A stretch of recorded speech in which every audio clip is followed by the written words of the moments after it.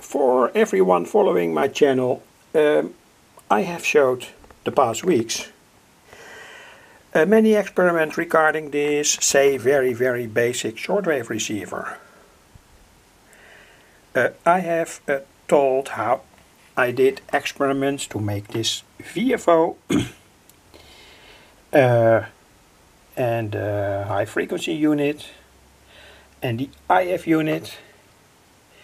And when you want to make such a radio, this could be a good setup. And another good setup is to make it on a copper clad board.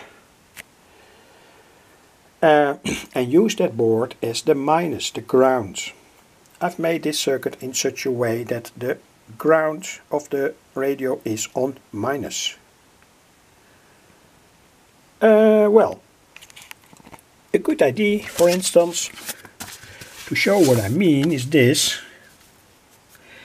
It's 7 of all the schematics that I want to show. In fact, the final schematic, but perhaps it must be the first one. This is a good setup, and I have made it that way. VFO is in the middle, and it is shielded on all sides. That prevents that such a VFO strays out the frequency also to the antenna circuit. And that means that it gets back from the VFO into the antenna circuit, is amplified again, and even is amplified in a fierce way, because the high F amplifier amplifies the radio signals in a fierce way, and that can make that the circuit starts to oscillate. So that's the reason why it's shielded. You can also shield it on the top. I did not do that. You can do that, but the effect is often when you shield it on the top that the frequency of the coils gets somewhat higher. Anyway, that's the reason why I don't do that. So here the VFO in the middle, the coarse and the fine-tuning potentiometer. I will show the schematic later. Switch with which you can switch between two bands in this case, though the whole setup of this circuit, this radio schematic, can work between 2 MHz megacycles and approximately 15 megacycles. Here is the high frequency amplifier. You can see here a trimmer, aluminum trimmer, and that trimmer is switched parallel to the antenna coil, so that you can tune in this case, between these two bands, around 6 megacycles and 9 megacycles. And there's also an additional switch here, with which I can switch an extra capacitor in that has the same effect to get to a lower frequency band. Here is the IF filter in its final stage. The yellow dot here is the ceramic or crystal filter, and you can see here a relay. That relay affects the coupling to the filter with the help of 2 small value capacitors. I will tell more about it later. Here the power supply looks sloppy, but is not sloppy, and the transformer and the audio amplifier and the loudspeaker here, and forgotten the audio preamplifier, that's here. So this shows the whole setup. Green is the earth wiring. There's only one connection here to the chassis, the shielding, and the VFO is soldered here on these 2 locations, the tin plate to the shielding. One and only earth is very important, but of course when you make it on a copper clad board, the whole board is mass minus, and that could have a good effect. Anyway, let's go to the first stage. This is the high frequency stage. amplifying the signal from the antenna. The complete circuit.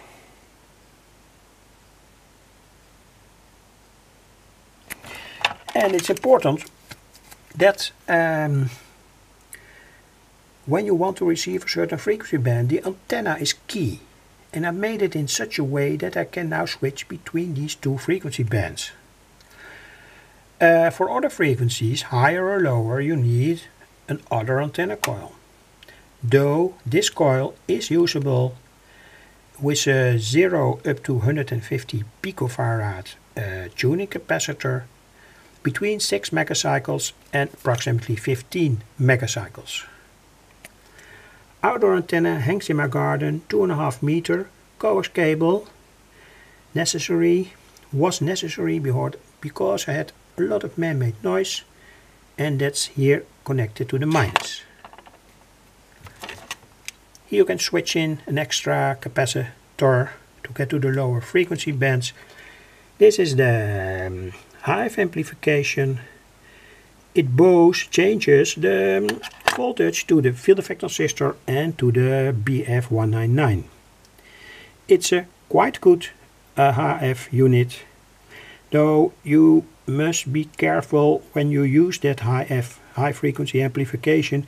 When you give too much amplification to the radio, it can start to be a little to oscillate sometimes, and more important, the radio signal could get so fierce that you get distortion.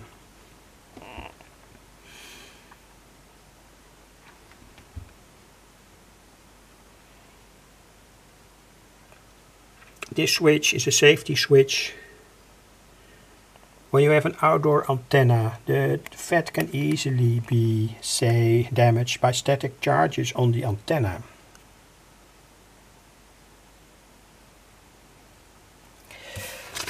We go to 2. I will only show this very short. It's the way I made it. You can make it in another way. It's in fact what I made here.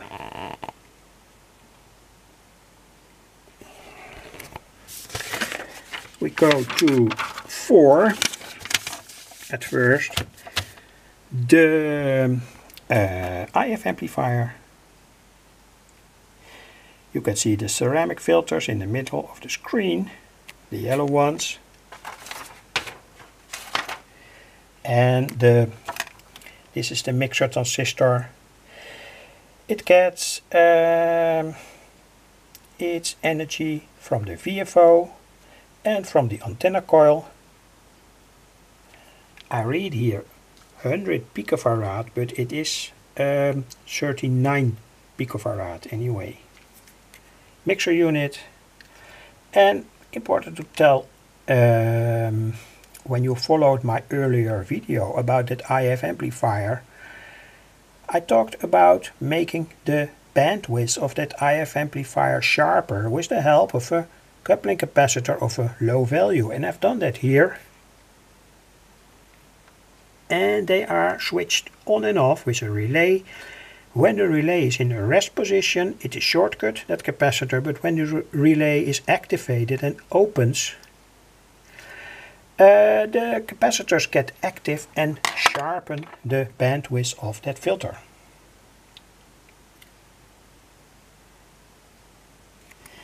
Here is the amplitude modulated detection. This is the bias diode. You can set that to a certain value where that germanium diode works at its best. Noise reduction here. Audio frequency pre-amplifier. Don't give it too much amplification. You can set that amplification here with a 1K potentiometer, because otherwise it will start to oscillate. So here is that potentiometer in my case. So not too fierce amplification is necessary here. Pin connections.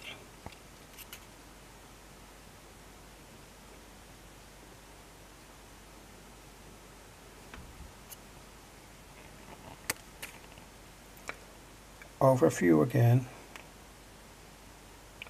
Go to 1080p on YouTube to see it in the schematic at its best. This is the VFO, the variable frequency oscillator. The whole setup here can be used for frequencies between 2 megacycles and 15 megacycles. For frequencies between 2 and 6 megacycles you have to change the antenna coil. Give it more windings and use a parallel capacitor of 0 up to 150 picofarad. Then you can tune in the antenna coil. The VFO has a separate stabilizer that was done by purpose, because the principle of this VFO is that we change the voltage to a field effect transistor, and that changes the frequency. So that means that the supply voltage must be very stable. And here you see how that's done. Fine tuning potentiometer, coarse tuning potentiometer. This is the coil for 9 megacycles. This is the coil for say 6 megacycles. Stabilizer. Here you can switch between these two coils. And you can add more capacitance parallel to that circuit, to that coil. And we use the natural capacitance that's present in the first part of the field effect transistor. You can see that there is here there is no parallel capacitor. Of course you can use it to bring the frequency somewhat down, but the principle is here that we try to say tune with the help of these two potentiometers. And there are approximately say 20 or 50 VFO circuits on my YouTube channel, so you can also use another VFO for another frequency band.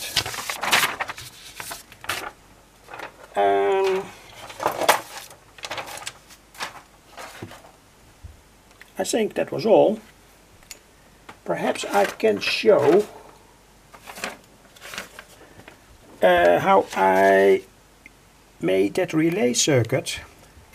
Here you see the relay that's wired into the IF amplifier, and it shortcuts the critical coupling capacitors of the IF amplifier. They are here. The relay opens or closes. That means that the capacitors have influence or don't have influence on the bandwidth of the IF filter. Here and here. And when you want to do that, mount the relay directly into the IF amplifier, because the wiring here is of course critical. When you mount your relay say 40 centimeters away from that IF amplifier, it surely will not work. Due to the long wiring you get oscillations, etc, etc. So the wiring here must be as short as possible. I don't say that often, by the way. Anyway, in this case it's real. And here finally how I wired that relay in. Looks complicated, but is not complicated at all. This is the first, say, resonant unit, and this is the second one. First resonant unit goes from the collector to the base of the second transistor, and then it's amplified, and then the signal goes again to the filter, but on say this resonant unit.